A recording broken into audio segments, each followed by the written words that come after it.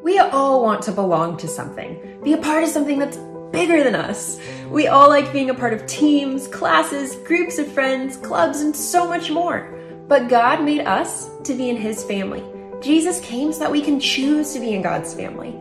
John 1:12 says, "But to all who believed in Him and accepted Him, He gave the right to become children of God." And being a part of God's family is as easy as A, B, C.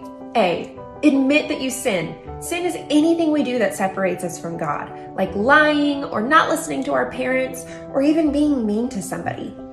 B, believe in Jesus. Believe that He is God's Son who lived a perfect life and never sinned.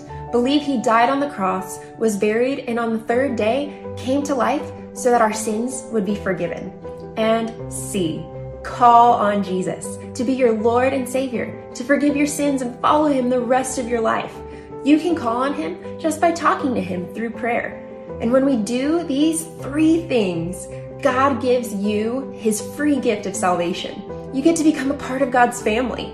Now what? Well, if you haven't done these things before, today's the day. Just say to God, "God, I admit that I'm a sinner, but I believe You sent Your Son Jesus to die for my sins on the cross and be raised to life 3 days later so that I could have forgiveness. God, I trust You to be in charge of my life, and I want to follow You forever. Amen." And if you have done those things before, you can choose to get baptized and tell others about your love for Jesus. Today is the day, guys.